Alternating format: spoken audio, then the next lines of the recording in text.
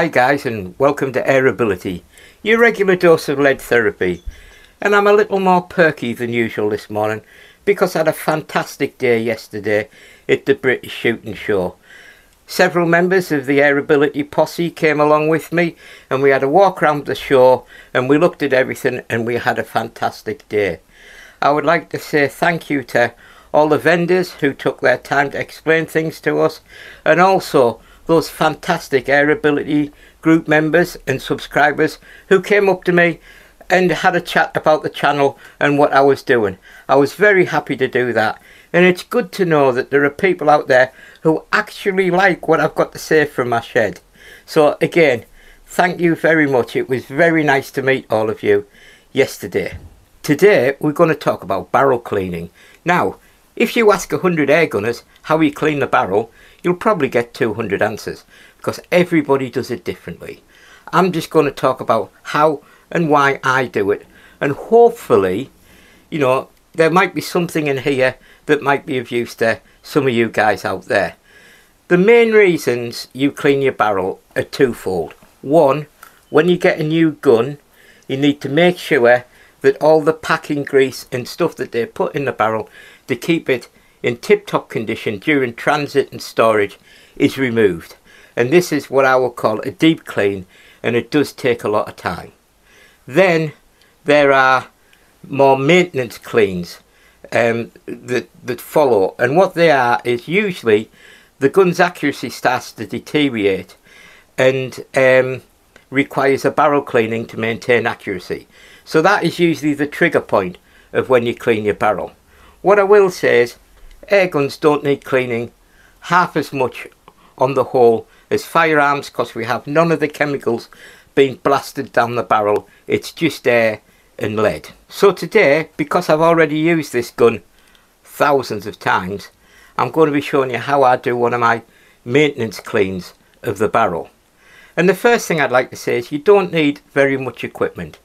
You need some gun cleaning spray, you need a pull through, you need some cleaning tabs, and you need some felt pellets. And I'll take you through how I go about cleaning my barrel. What I also will say is, once you buy some of this gun cleaner, I've had this tiny bottle for years. It just never seems to run out because you need such tiny amounts. I'm going to set up the camera at a different angle so you can see what I'm doing, and hopefully it'll be clear enough for you to follow. So what I'm going to do is show you how I go about cleaning the barrel. I'll speed some bits up when they get a bit boring, and otherwise I'll mutter on and explain what I'm doing. So first of all, on a rifle where the silencer can be removed, I remove the silencer, and this is twofold really. It means that you don't have to pass the string through the silencer and catch all the baffles. But if your silencer won't remove, you can put a drinking straw up here so the inside of the silencer becomes smooth and you can pass your pull through smoothly through your silencer. This also works if you have an internal air stripper in your shroud. So first of all, I take it off because you wouldn't believe how dirty the actual end of the barrel can be with lead deposits. So I actually give that a wipe to start off, just to make sure things are clean.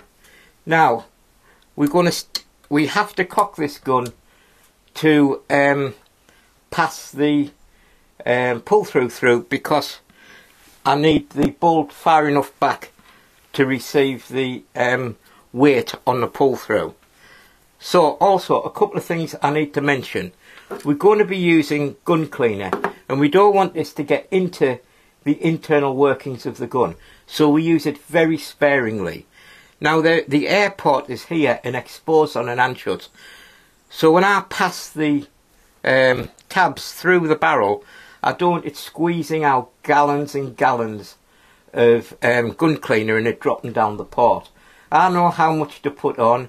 If you don't know how much to put on, I would advise putting a little bit of tape or tissue over this hole to stop any of the gun cleaner dribbling into the workings of the gun. Now this is probably the bit we're going to have to speed up.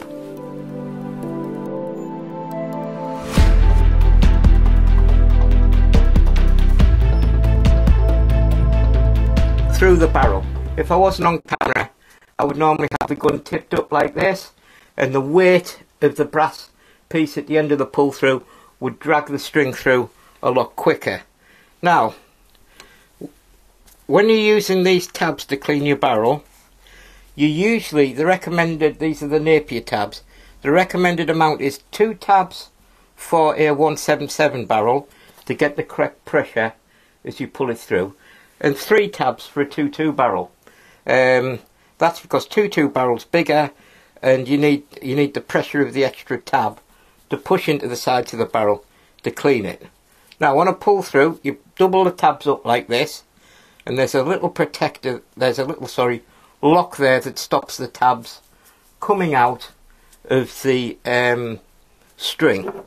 Then we just get the cleaner here, and we just put, look how sparingly I'm being with this. We don't want buckets of it. So there we go. Now what I do here is I pull it right up to the barrel like this. I put my finger over. It's a bit difficult doing it on camera. I put my finger over the port there as I did it, but no, none of the cleaner dropped out anyway because I put the right amount on. And then I pull the string through the barrel, hence the name pull through, with the tabs on, and there we go. So I haven't cleaned that for about 3 months, and I'm coming up to a tournament now, so I thought I'd try and get the gun as accurate as possible by cleaning the barrel several weeks before I go to my tournament, so the barrel can bed back in. And what do I mean by bedding back in?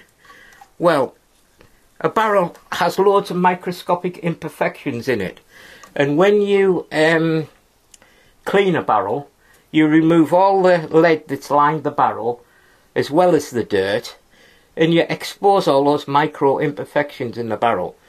After you've shot a few pellets through it again after cleaning, those imperfections are smoothed over and the accuracy of your barrel is regained again.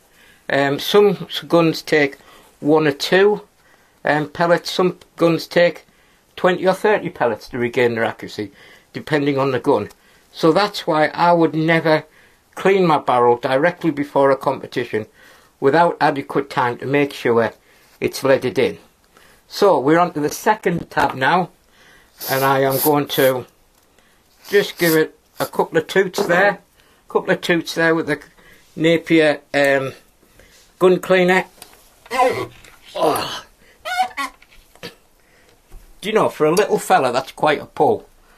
So as you can see here, we're just on the second tab, and there's a lot of difference in how much stuff's coming through the second tab. Now sometimes when it's quite clean like that, I use the tabs twice to save a bit of money, because I'm very tight. So I actually turn them the other way around, so the clean side is touching the barrel.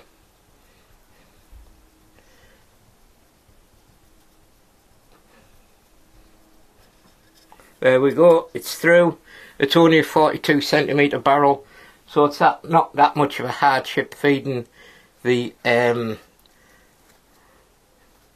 pull through. There we go. And to be honest, that's pretty spotless now. So it shows that my barrel was quite clean. I do find, because I lubricate my pellets, my barrel stays clean for longer. Now we're at the point now where I've cleaned the barrel. There's still some cleaning fluid coating the sides of the barrel. I usually let that sit a little while and do its job. I then put my silencer back on, very difficult when you're not at the right angle. And then I put a cleaning pellet in to what I'm doing now is just clean out the residue of the gun cleaner, and I use a kitchen roll to catch the cleaning pellets so they don't go flying all over the shed.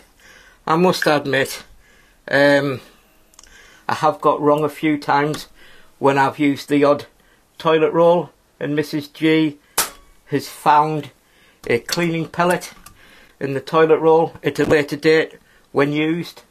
But anyway, that's by the by. So we've just cleaned a barrel here with minimal equipment. We've got some good results, a nice clean barrel. So there's kind of like maintenance on top of the maintenance. A very wise man who was a servicing agent for a leading manufacturer told me that all you really need to do to keep your barrel ticking over in between these intermittent cleans a couple of times a year is when you go to put your barrel away, your gun away, shoot 2 felt pellets through your gun before you put your gun in the case. And that's what I do. And to be honest, with that regime, I can usually get away with 3-4 months in between barrel cleanings. It was well before, probably October, the last time I cleaned this barrel. I haven't had any accuracy diminishing at the moment, but I was just about to come into the benchrest season, so I thought I would preempt any issues and clean it a month before the first competition and get things rolling. Right then guys, I hope that was of help. If you've got any questions about this or anything else about the stuff I do, please join the AirAbility Facebook group, and also look at a few of my other videos that I handle a load of subjects about air gunning, everything from pellet prep to benchrest. Until next time guys, remember, keep living that airgun dream and take care. Bye bye.